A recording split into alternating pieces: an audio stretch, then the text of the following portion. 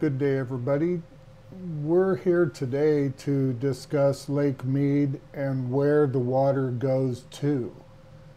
Why is it going down so fast? And is it going down quicker now than it has in the past? Well, basically the answer to that is yes, because the lake is getting narrower.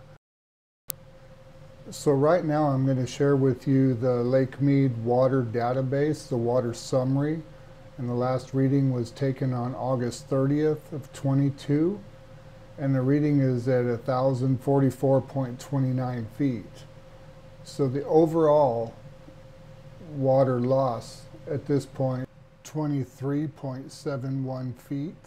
So it has come back up from a month ago because we were at 1040.77.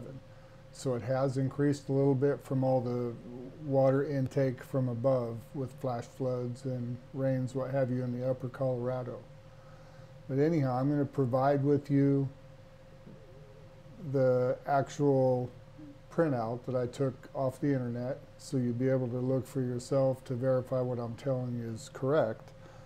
And also, I'll tell you that also off the internet, I find that Lake Mead loses about 600 acre-feet of water to evaporation every year.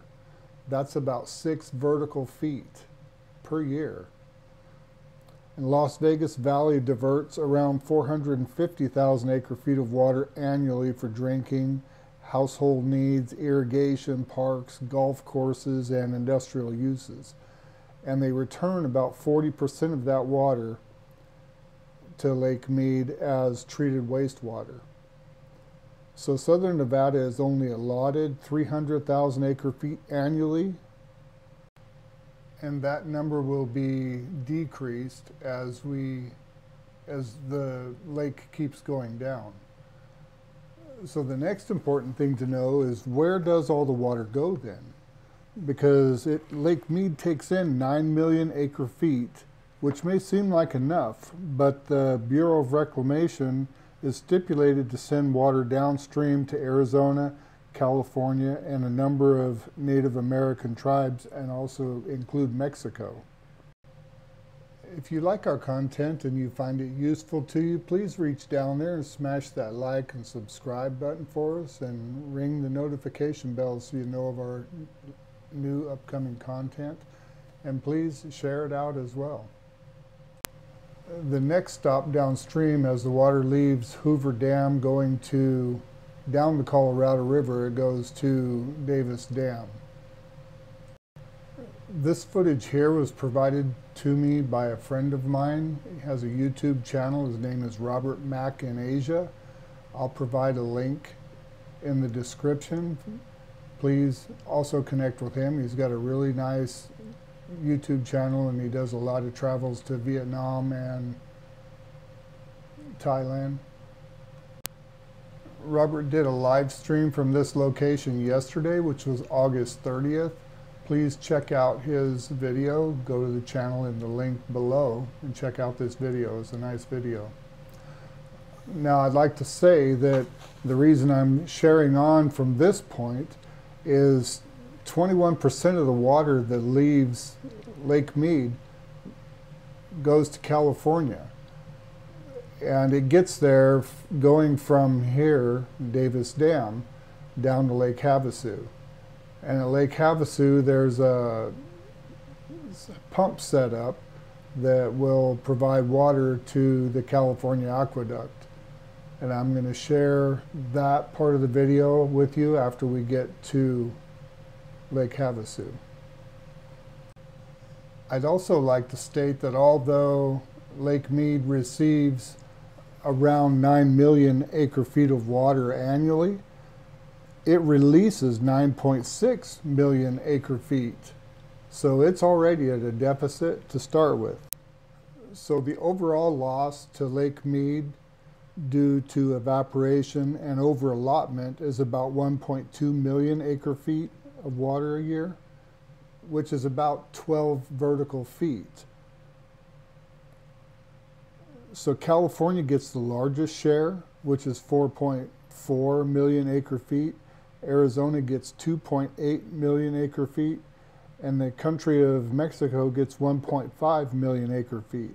And southern Nevada gets about 300,000 acre feet. Although, like I said, 450,000 gets pumped to Nevada, but they return 40% of that water as wastewater. Okay, at this point now I'm going to take you from Davis Dam to Lake Havasu. Lake Havasu is where the pump station is that pumps water to the California aqueduct. Both Davis Dam and Lake Havasu are only down about 3 feet from their full pool. So there's also other dams below here that I'm going to share with you as well, below this area. Okay, from this point now I'm going to show you from Lake Havasu to where Alamo Dam is, and Alamo Dam leads down to the Colorado River, which also helps supply onward to Mexico and also portions to California. Now, as you'll see on these boat ramps here, I flew the drone over this about a year ago, and you see the positions they're in now.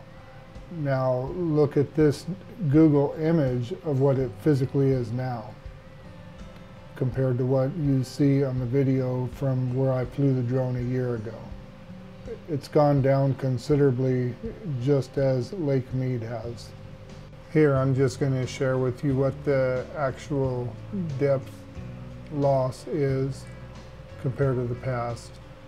Okay, in this video it shows you the rough location of where the pump station is. I'll provide a picture of what the Whitsett intake pump plant looks like. And follow it down to the Julian Hines pump plant. I'll provide a picture of that as well. That comes on to Lake Matthews. Then from Lake Matthews, it goes through pump stations to get it up to Morris Dam. And it's in the San Gabriel mountain range. I'll include a Google image of that as well. So the water is being provided through pump stations, aqueducts, and what have you to Southern California for drinking water. Okay, from this point now I'm going to take you down south on the Colorado River to where Painted Rock Dam ties into it. And as you can see in the picture here, in 1993, Painted Rock Dam was the largest lake in the state of Nevada. Just look at the immense size of it.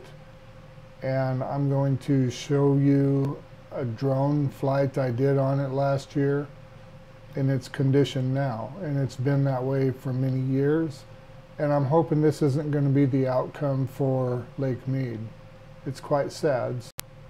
From here now, the Colorado River completes its journey into the Gulf of California, which divides Baja California from Mexico. This is where the final remaining portion of water finishes. If you made it this far in the video, we appreciate you. Reach down there and smash that like and subscribe. Much appreciated. Thank you very much.